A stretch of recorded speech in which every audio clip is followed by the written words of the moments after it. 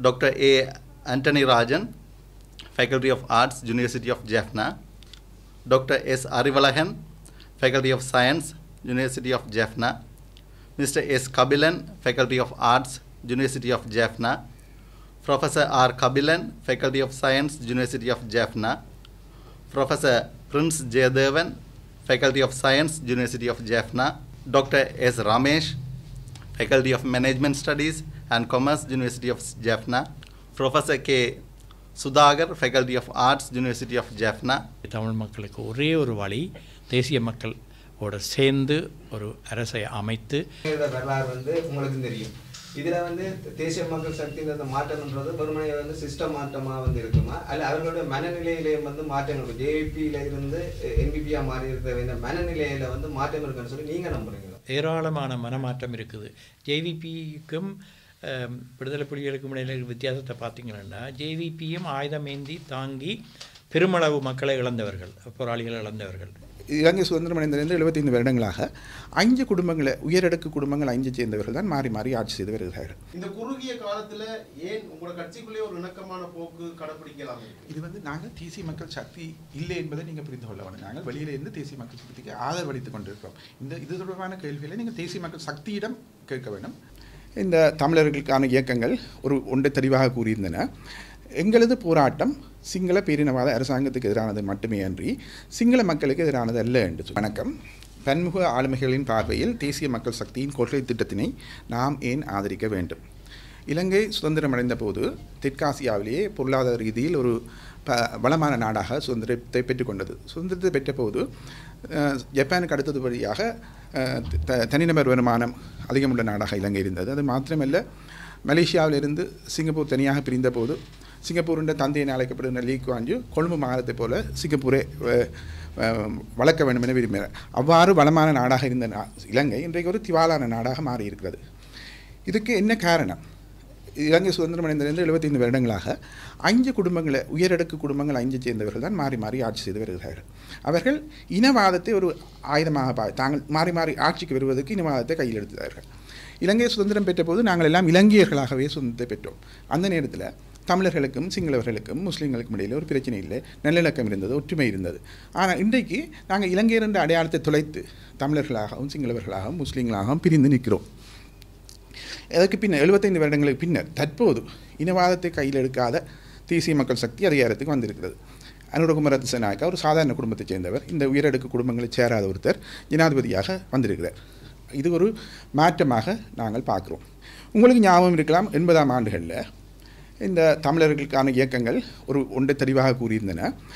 எங்களது போராட்டம் சிங்கள பேரினவாத அரசாங்கத்துக்கு எதிரானது மட்டுமே அன்றி சிங்கள மக்களுக்கு எதிரானது அல்ல என்று சொல்லி இன்றைக்கு இந்த பிராந்திய அரசியல் கட்சிகள் தங்களுடைய பிழைப்புவாத அரசியலை முன்னெடுக்கிறதுக்காக சிங்கள மக்கள் அனைவரையும் பேரினவாதிகளாக காட்ட முயற்சிக்கிறார்கள். இனக்கலவரங்கள் வந்தபோது சிங்கள காடையர்களால் தமிழர்கள் தாக்கப்பட்ட போது பல சிங்களவர்கள் தமிழரை காப்பாற்றினார்கள். சிங்களவர்கள் அனைவரையும் பேரினவாதிகள் என்று நாங்கள் சொல்ல முடியாது. அப்படி சிங்களவர் அனைவரையும் பேரினவாதிகள் என்று காட்டி தேசிய மக்கள் சக்தியையும் ஒரு பேரினவாத கட்சியாக காட்டி தங்களுடைய அரசியலை முன்னெடுக்கிறதுக்கு இவர்கள் முயற்சி செய்து கொண்டிருக்கிறார்கள். உங்களுக்கு ஞாபகம் இருக்கலாம், இலங்கை கிரிக்கெட் அணி 96ஆம் ஆண்டில் உலக கப்பை வென்ற பிறந்து இலங்கையர் என்ற அடையாளம் முதலாக ஏற்படுத்தப்பட்டது. அதே மாதிரி இலங்கையர் என்ற அடையாளத்தை திருப்பி ஏற்படுத்த முயற்சிக்கிற ஒரு அரசியல் கட்சியாக நாங்கள் தேசிய மக்கள் சக்தியை காண்கிறோம். இந்த யுத்தம் முடிஞ்சு 15 வருடங்களில் இங்கே பல பிரச்சனைகள் இருக்குது. அதில் முதன்மையான ஒன்று, எங்களோட பிரதேசத்தை விட்டு படித்தவர்களும் இளைஞர்களும் வெளியேறி கொண்டிருக்கிறான். இங்கே இருக்கிற இளைஞர்களும் இந்த பிரதேசத்தை வெளிநாட்டு முகத்தோடு வெளிநாட்டு கனவோடு இந்த பிரதேசத்தை ஒரு தற்காலிக தங்குமிடமாக கருதி கொண்டிருக்கிறதால அவைக்கு இந்த சமூக பொறுப்புணர்வு, அதாவது முக்கியமாக அவர்களுக்கு சமூக அக்கறையும் கூட்டு பொறுப்புணர்வும் இல்லாமல் போகுது. அப்படிப்பட்ட இளைஞர்களில் போதவஸ்து பாவனையும் வன்முறையும் அதிகரித்து கொண்டு போகுது. நான் முதலில் சொன்ன மாதிரி இந்த கடந்த 15 வருடங்களாக எங்களால் தெரிவு செய்யப்பட்ட பாராளுமன்ற உறுப்பினர்கள் பெரும்பாலும் எதிர்பரிசீலனை செய்ததாலும் இதுவரைக்கும் ஆட்சியில் இருந்த இனவாத அரசாங்கங்களோட பாராமுகங்களாலேயும் எங்களுக்கு ஏற்பட்டிருக்க பிரச்சனைகளாக முறையான அபிவிருத்தி திட்டங்களை எதுவும் செயல்படுத்தப்படவில்லை. மூடப்பட்ட பல தொழிற்சாலைகள் மீண்டும் ஆரம்பிக்கப்படவில்லை. அரசு வேலைகளை பெறுவது எமது பிரதேச இளைஞர்களுக்கு இலகுவானதாக இல்லை. வேலைவாய்ப்பின்மையும் வறுமையும் அதிகரித்த பிரதேசமாக எமது பிரதேசம் காணப்படுகிறது. இந்திய இழுவைப்படுகள் என்ற பிரச்சனையால் எங்கள் மீனவர்கள் பெரும் பிரச்சனையை எதிர்நோக்குகின்றார்கள். மக்களுக்கு சேவை வழங்குவதில் ஆர்வமில்லாத அரசு அலுவலர்களால் அரசு அலுவலகங்களில் மக்கள் அலைக்கழிக்கப்படுகிறார்கள்.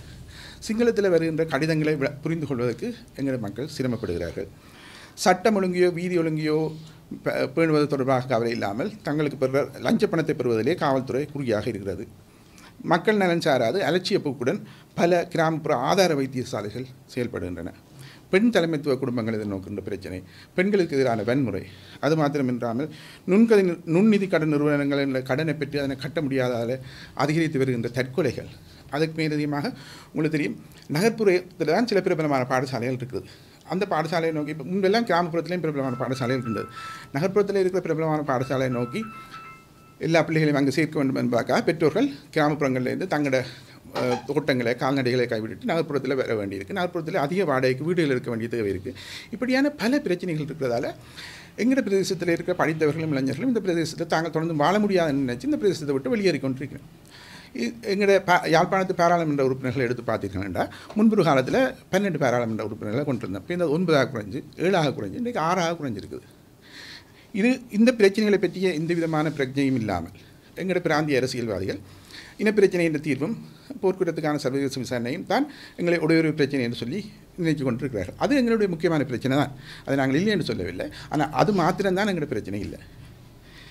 இப்போ இந்த இனப்பிரச்சனை தீர்வும் போர்க்குற்ற விசாரணையும் கடந்த 15 வருடங்களாக அதை வச்சு அரசியல் செய்து அதை ஒரு வகையில் தீர்க்கவும் முடியாமல் அல்லது தீர்க்க விரும்பாமல் அதை வச்சே தங்களுடைய அரசியலை நகர்த்தி அதன் மூலமாக தங்களோட குடும்பங்களுக்கு வளமான ஒரு எதிர்காலத்தை உறுதி செய்து அதே நேரத்தில் எங்களோட மக்கள் தங்களுடைய வாழ்வாதார பிரச்சனைகள் தீர்க்க முடியாமல் இந்த பிரதேசத்தை விட்டு இடம்பெயர்ந்து கொண்டிருக்கிறார்கள்.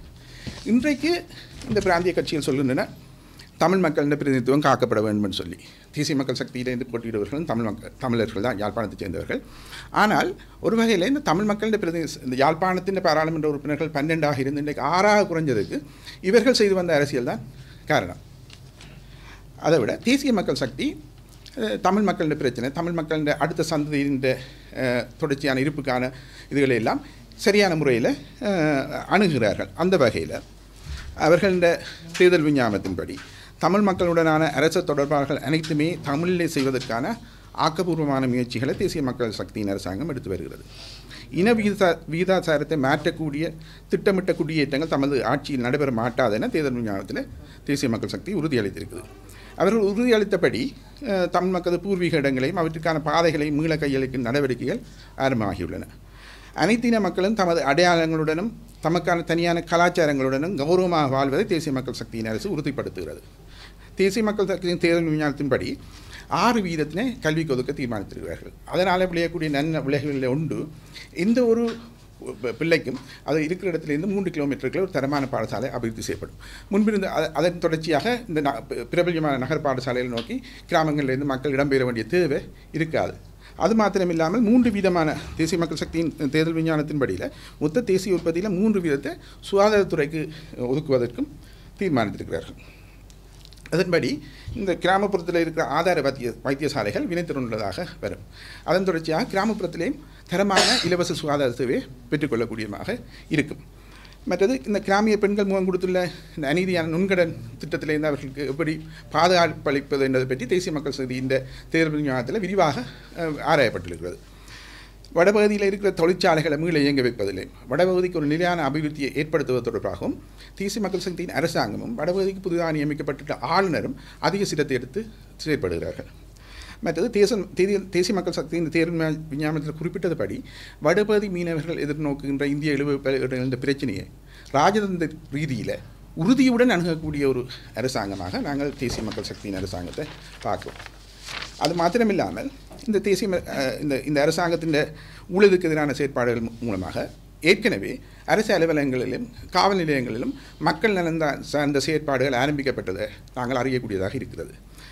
மேலும் இந்த ஊழலை ஒழிக்கும் இந்த அரசின் அணுகுமுறைக்கிணங்க காவல்துறை வடபகுதியில் தலைவிரித்தாடும் கும்பல் வன்முறைகளையும் பொது வஸ்து பாவனத்தையும் கட்டுப்படுத்தும் என நாங்கள் எதிர்பார்க்கிறோம். இப்படியெல்லாம் நடக்கும்போது எதிர்காலத்தில் இந்த பிரதேசம் நாங்களும் எங்களுடைய சந்ததியினரும் விரும்பி வாழக்கூடிய ஒரு பிரதேசமாக மாற்றம் பெறும். அதன் மூலமாக எங்களுடைய பெரிய பிரச்சனையான படித்தவர்களும் இளைஞர்களின் வெளியேற்றம் தடுக்கப்படும் என நாங்கள் நினைக்கிறோம். அந்த வகையில் ஏற்கனவே கடந்த கால நிகழ்வுகளில் மாத்திரம் தங்கிக் கொண்டிருக்காமல் நிகழ்கால யதார்த்தத்தினை உணர்ந்து இந்த மண்ணிலே எமது தொடர்ச்சியான எதிர்கால இருப்பிற்காக வாக்களிக்க வேண்டிய நேரம் இது. இதுவரை நாம் வாக்களித்து பாராளுமன்றம் சென்றவர்களால் அவர்களது குடும்பங்களே வளமான எதிர்காலத்தை பெற்றன. இனி வரும் காலத்தில் எமது மண்ணில் எமது குடும்பங்கள் வளமான எதிர்காலத்துக்காக இந்த முறை நாங்கள் தேர்தலில் வாக்களிப்போம். இந்த பத்திரிகை சந்திப்பில் நாங்கள் இந்த அறிக்கையை கொடுத்ததுக்கு காரணம் எல்லாம் ஏற்கனவே சொல்லப்பட்டது. நான் முக்கியமாக சொல்ல விரும்புகிற ஒரு விஷயம், கேள்விகள் பதில்களுக்கு வர முதல் நாங்கள் புத்திஜீவிகள் பல நிபுணத்துவ துறையில் இருக்கிறவர்கள் இந்த காலகட்டத்தில் எங்களுடைய மக்கள் இப்படியான ஒரு கேவலமான நிலைமையில் இருக்கிறபடியால் நாங்கள் மௌனமாக இருக்கிறது ஒரு ஒரு ஒரு சுவாதீனமற்ற நிலைமை. இலவச கல்வியை பெற்று நாங்கள் மக்களுக்கு எங்களுடைய அனுபவம் அறிவு அடிப்படையில் நாங்கள் சொல்ல வேண்டியதை நாங்கள் சொல்லாவிட்டால் நாங்கள் ஒரு மக்கள் துரோகியாகத்தான் இருப்போம் என்ற பாணியில் தான், இந்த காரணத்துக்காகத்தான் நாங்கள் இன்றைக்கு இந்த அறிக்கையை வெளியிடுகின்றோம். பல பல தடவை நாங்கள் எங்களுடைய தோல்விகளுக்கு காரணம் என்ன என்றதை நாங்கள் அஹிம்சை போராட்டம் செய்தோம், பாராளுமன்றம் மூலம் போராட்டங்கள் செய்தோம், ஆயுதம் தாங்கி போராடினோம். கடைசியாக எல்லாம் தோல்வியில் அடைந்திருக்கிற இந்த நிலைமையில் நாங்கள் ஒரு புது பாதையை நோக்கி செல்ல வேண்டியது எங்களுடைய கடமை. இப்போ இருக்கிற நிலைமையில் எங்களுக்கு ஒன்று சஜித், மற்றது ரணில், மற்றது தேசிய மக்கள் சக்தி. இதை மூன்றையும் நாங்கள் ஆழமாக படித்தோம். பார்த்தால் ஒரே ஒரு வழி, தமிழ் மக்களுக்கு ஒரே ஒரு வழி, தேசிய மக்களோடு சேர்ந்து ஒரு அரசை அமைத்து நாட்டை சேர்ந்து ஆள்வதே ஒரே ஒரு வழி எங்களுக்கு இருக்கின்றது. வரட்டு தத்துவத்தை திரும்ப திரும்ப பேசிக்கொண்டு மலட்டு போராட்டங்களில் ஈடுபட்டு கொண்டு இருக்கிறதால எங்களுக்கு ஒரு விதமான நன்மையும் வரப்போவதை இல்லதை நான் ஆணித்தரமாக சொல்ல விரும்புகிறேன். இனி நீங்கள் உங்கள் கேள்விகளுக்கு வருவோம். நீங்கள் கேட்குற கேள்விகளுக்கு நாங்கள் பதிலளிக்க தயாராக இருக்கிறோம். தேசிய மக்கள் சக்தியை பற்றி சொல்கிறீங்க, ஆனால் அலுவலகமான திசாநாயக ஆட்சிக்கு விளம்பரம் சொன்னார். இந்த மதுபான சாலைகளை பெற்ற பாராளுமன்ற உறுப்பினர்கள் விவரங்களை தாங்கள் ஆட்சிக்கு சில நாட்களில் வெளியிடுவோம்னு சொல்லி, ஆனால் இப்போ ஆட்சிக்கு இப்போ ஒரு மாதத்தையும் தாண்ட போகுது. ஆனால் இதுவரைக்கும் அந்த பட்டியல் வெளியீடு செய்யப்படலை. இந்த ஒரு சின்ன விஷயத்திலேயே இவ்வளவு இழுத்தடிப்புன்னு சொன்னால் இது என்ன அடுத்த கட்டங்கள் நடக்கும்?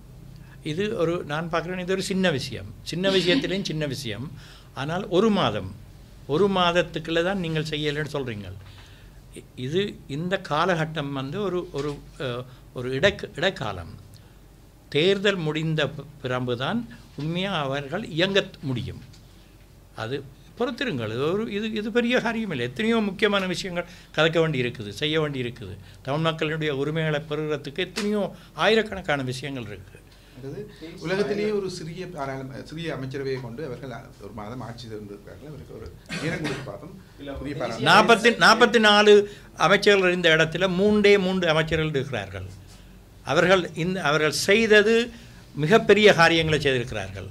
அதன்படியாக நீங்கள் ஒரு சின்ன விஷயத்தை வச்சுக்கொண்டு அதை பெருசுபடுத்தி, சின்ன விஷயமா இருக்கலாம், ஆனா பயங்கரவாத தடுப்பு சட்டம் நீக்கம்ன்றது உண்மையில ஒரு பெரிய அது வெளிவரும் என்றதான் சொல்றேன். கட்டாயம் வெளிவரும். பயங்கரவாத தடுப்பு சட்டம் நீக்கப்படும் சொல்லி கொடுக்கப்பட்ட உத்தரவாதம் பயங்கரவாத தடுப்பு சட்டத்தை நீக்க தேவையில்லை, அதை மிஸ்யூஸ் பண்ண பார்த்துக்கொள்ளும் சொல்லி தேசிய அரசாங்கம் சொல்லுது. அதுவும் சின்ன விஷயம் சொல்லி அவர்கள் நீக்கத்தான் போகிறார்கள். ஏன் இப்படியான கருத்துக்கள் வெளிவருது? அது பத்திரிகையிலும் சில தவறான வந்திருக்கலாம். அதை தெளிவாக குறிப்பிட்டிருக்கிறார்கள். பயங்கரவாத தடை சட்டம் நிச்சயமாக நீக்கப்படும். பாராளுமன்ற பயங்கரவாத தடை சட்டத்தினை நீக்குவது என்பது ஒரு ஜனநாயக ரீதியாக பாராளுமன்றத்திலே மேற்கொள்ளப்படுகின்ற ஒரு வாக்கெடுப்பின் மூலமாகவோ அதனுடைய விவாதங்களின் மூலமாகவோ முடிவெடுக்கப்பட வேண்டிய ஒன்று. ஆகவே இந்த சிறிய அமைச்சரவையை வச்சுக்கொண்டு பயங்கரவாத தடை சட்டத்தினை நீக்குவது என்பது அது இந்த குறுகிய காலத்துக்குள்ளேயே பாரிய சவால்களை நாடு எதிர்நோக்குவதற்கு கூட காரணமாக அமையலாம். எனவே பாராளுமன்ற தேர்தல் முடிந்த பிறகுதான் இவ்வாறான முக்கியமான விடயங்கள் தொடர்பில் அவர்கள் நடவடிக்கை எடுப்பார்கள் என்று நாங்கள் எதிர்பார்க்கிறோம். என்பிபி அரசாங்கத்தை பொறுத்தவரையிலும் அரசாங்கத்தினுடைய அல்லது அந்த தரப்பினுடைய பிரதிநிதிகளுக்கு இடையிலேயே ஒரு கருத்து, ஒரு ஒவ்வாத்தன்மை, ஒரு முரண்பட்ட கருத்து இருக்கிறது. இப்ப பயங்கரவாத தடுப்பு சட்டத்தை நீக்காமல் அதை மிஸ்யூஸ் பண்ணாமல் பார்ப்போம் என தேசிய அரசாங்கத்தினுடைய பிரதிநிதிகள் ஒரு சிலர் சொல்லியிருக்கார்கள். அது மட்டுமில்லாமல் தென்னிலங்கையில் தமிழர்களுக்கு தீர்வு என்பது அவர்களுடைய பொருளாதார அபிவிருத்தி தான், அதை செய்தாலே போதும், அவங்களுக்கு வேறு அபிலாஷைகள் இல்லை என்பது போல கருத்துக்கள் வந்திருக்கு. மாகாண சபை தேர்தல் தொடர்பாக வேறொரு கருத்து வந்திருக்கு. இப்ப யாழ்ப்பாணத்துல இருந்து கருத்து சொல்லக்கூடிய சந்திரசேகர் உட்பட்டவர்கள் இல்ல அதெல்லாம் இல்ல, இதெல்லாம் நடக்கும், பயங்கரவாத தடுப்பு சட்டம் நீக்கப்படும், மாகாண சபை தேர்தலை நடத்துவோம், தமிழர்களுக்கு தீர்வு வரும்னு சொல்றாங்க. இப்ப கட்சி பிரதிநிதிகளுக்குள்ளேயே இப்படி ஒவ்வாத்தன்மை இருக்கிறது.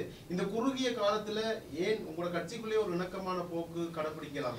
இது நாங்கள் தேசிய மக்கள் சக்தி இல்லை என்பதை நீங்கள் புரிந்து கொள்ள வேண்டும். நாங்கள் வெளியில இருந்து தேசிய மக்கள் சக்திக்கு ஆதரவளித்துக் கொண்டிருக்கிறோம். இது தொடர்பான கேள்விகளை நீங்கள் தேசிய மக்கள் சக்தியிடம் கேட்க வேண்டும்.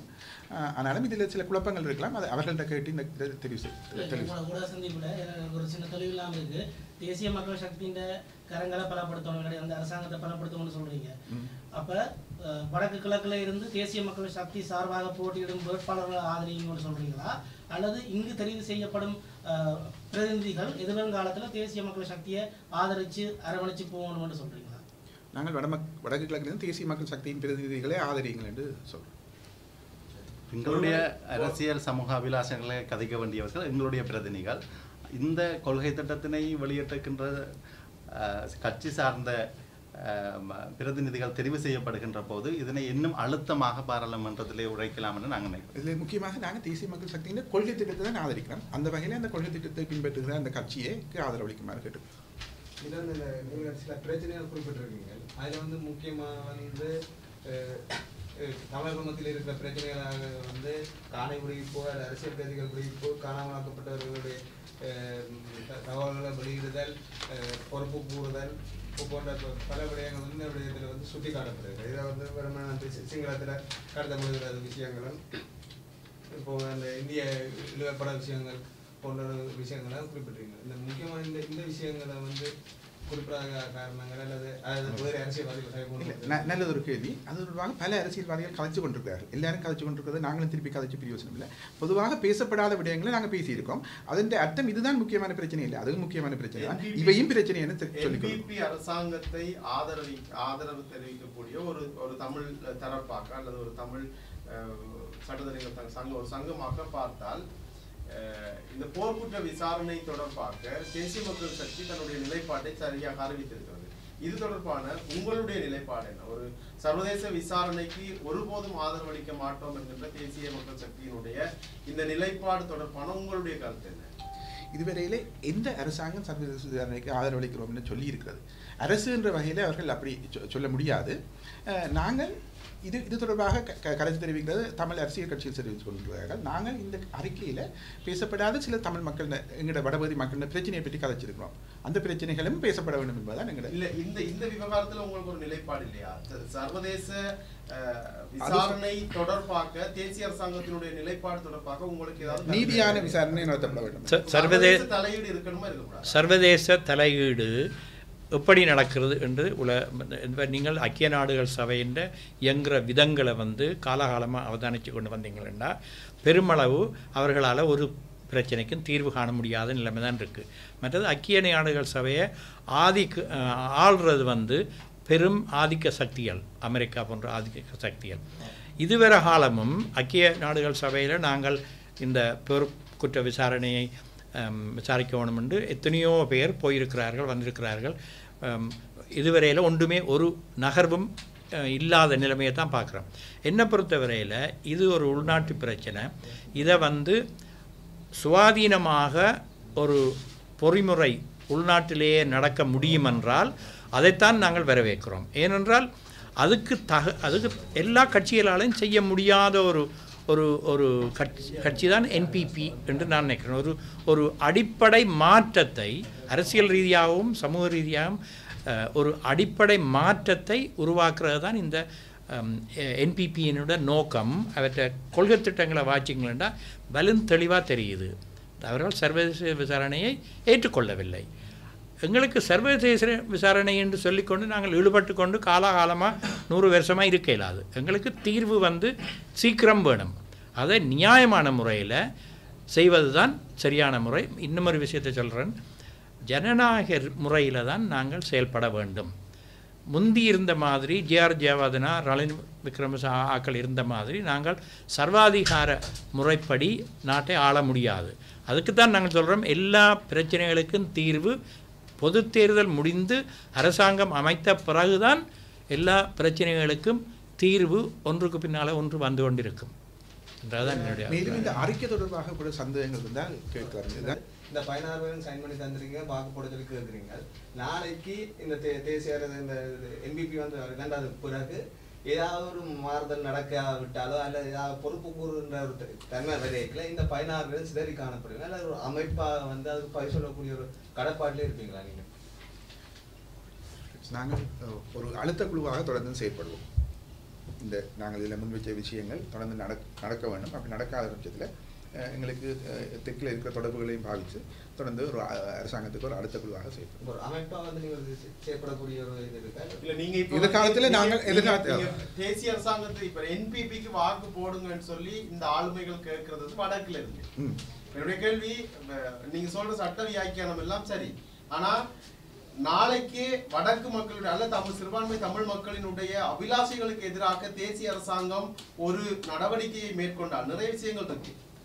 சட்டவிரோத குடியேற்றங்களா இருக்கட்டும், விகார கட்டுறதா இருக்கட்டும், அல்லது இவங்க இந்த பொறுப்பு கூறல் விடயமா இருக்கட்டும், இப்படி நிறைய விஷயங்கள் இருக்குது. இவங்களுக்கு எதிராக செய்யக்கூடிய தேசிய அரசாங்கம் தான் தொடர்ந்து செய்யப்படக்கூடியது இருக்கு. இது ஒரு மாற்றம்னு சொல்லி நீங்க நம்புறீங்க. ஒருவேளை சிறுபான்மை மக்களுக்கு எதிராக, குறிப்பா வடக்கு மக்களுக்கு எதிராக இப்படி ஒரு நடவடிக்கையை தேசிய அரசாங்கம் முன்னெடுத்தா நீங்க பொறுப்பு கூறுவீங்களா? அதுக்கு நாங்கள் பொறுப்பு. அதுக்கு நாங்கள் இந்த அறிக்கைக்கு தான் நாங்கள் பொறுப்பு கூறுறோம். நாங்கள் இந்த அறிக்கையில் சொல்லப்பட்ட விடயங்கள் அவற்றுக்கு எதிராக அரசாங்கம் செய்யும் போது நாங்கள் அழுத்த குழுவாக செயல்படுவோம். எங்களுக்கு இருக்கிற தொடர்புகளையும் பாதித்து நீங்கள் அறிக்கையில் சொல்லாத விஷயங்களை சொல்லி அதுக்கு பொறுப்பு கூறுவீங்களா என்று சொன்னால் அதுக்கு பொறுப்பு கூற முடியாது. நாங்கள் எதிர்காலத்தில் ஒரு அமைப்பாக ஏற்றுக்கொள்ளப்படுகின்ற சந்தர்ப்பங்களில் நிச்சயமாக மற்றது. இப்போ பார்த்தீங்கன்னா என்பிபி என்றது வந்து வடக்கு மாகாண பிறப்புகளில் இப்பொழுதுதான் ஒரு வளர்ச்சி அடைந்து கொண்டு வருகிற ஒரு கட்டம். இதில் இன்னொரு விஷயத்தை சொல்ல விரும்புகிறேன்னா, நாங்கள் என்பிபியை மாத்திரம் ஆழமாக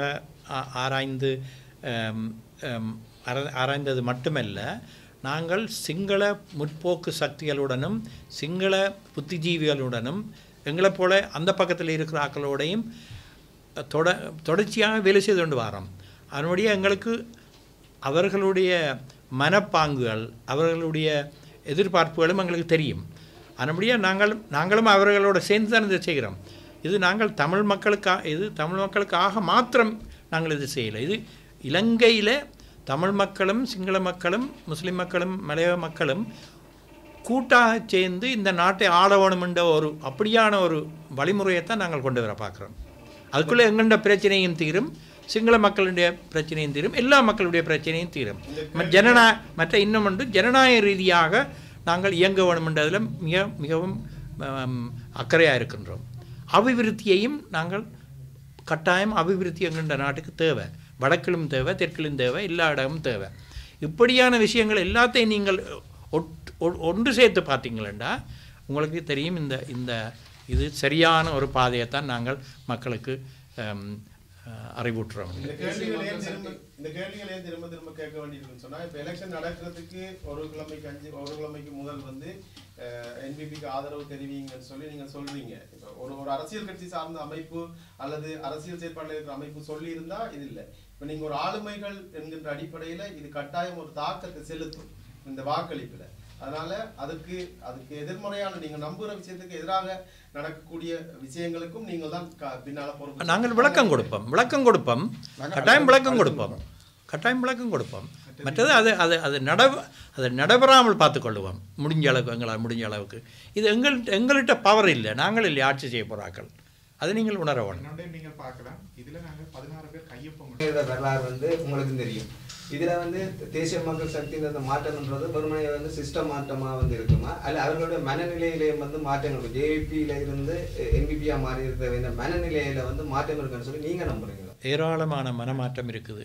ஜேவிபிக்கும் விடுதலை புலிகளுக்கும் இடையில வித்தியாசத்தை பார்த்தீங்கன்னா, ஜேவிபியும் ஆயுதமேந்தி தாங்கி பெருமளவு மக்களை இழந்தவர்கள், போராளிகள் இழந்தவர்கள், இன்னும் கூட எங்கள்ட போராளிகள் இழந்தவர்கள் பார்க்க கூட இழந்தவன். அவர்கள் வந்து ஆனபடியாக அவர்கள் அதிலிருந்து படிப்பனைகளை பெற்றிருக்கிறார்கள், தங்களுடைய நிலப்பாட்டை மாற்றியிருக்கிறார்கள், ஜனநாயக முறையில் போராட வேண்டும் என்று மாற்றியிருக்கிறார்கள். மற்றது எத்தனையோ கொள்கைகளை மாற்றியிருக்கிறார்கள்.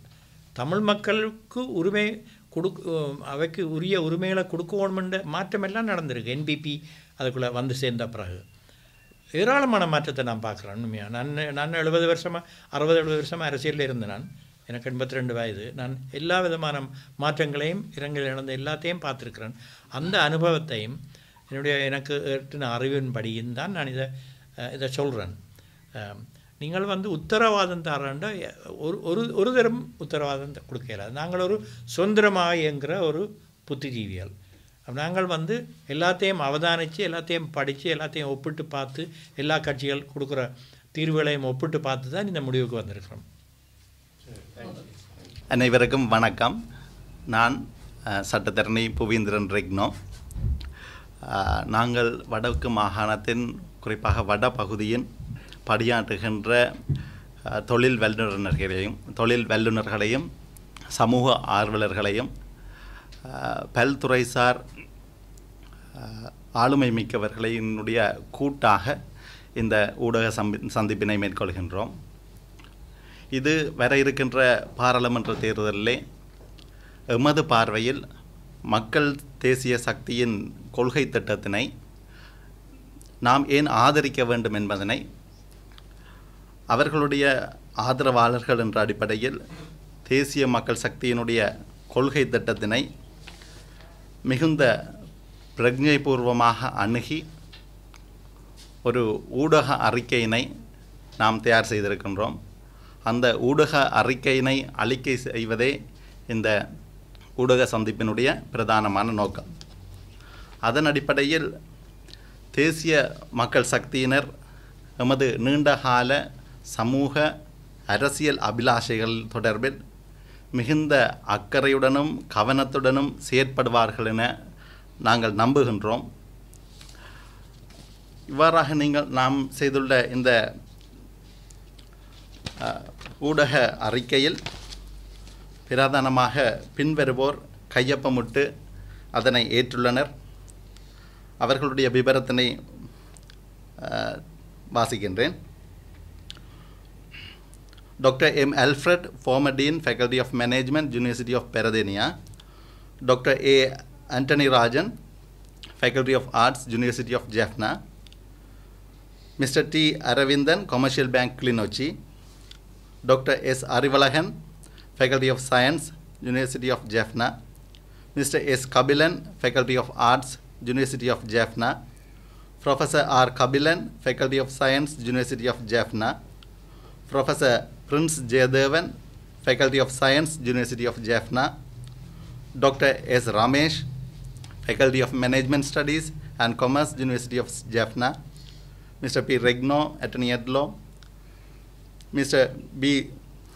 Sayandan, Area Sales Manager, Diesel and Motor Engineer PLC, North and East. Engineer M. Suryasegaram, Retired Engineer, Jaffna. Mr. S. Srivahisan, Station Master, Sri Lanka Railways. Professor K. Sudhagar, Faculty of Arts, University of Jaffna. Mr. M.